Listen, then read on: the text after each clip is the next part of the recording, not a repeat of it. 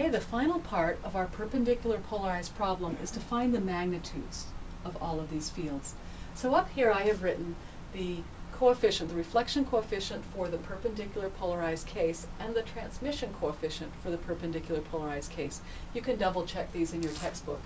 Normally you would be given E incident, and in this case it is EY incident. So let's assume that this is given. Then EY reflected is EY incident times the reflection coefficient for the perpendicular polarized case, and EY transmitted is the transmission coefficient times EY incident.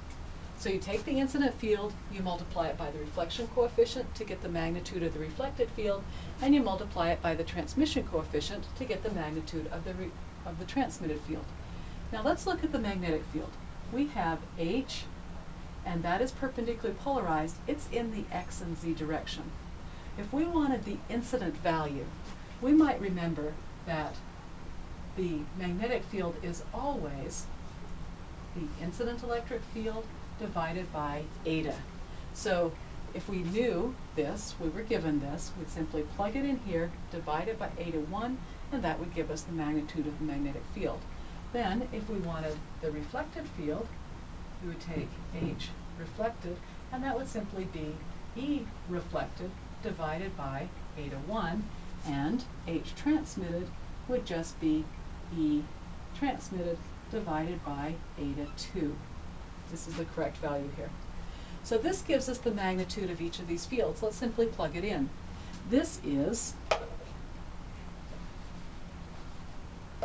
the reflection coefficient for the perpendicular case times EY incident.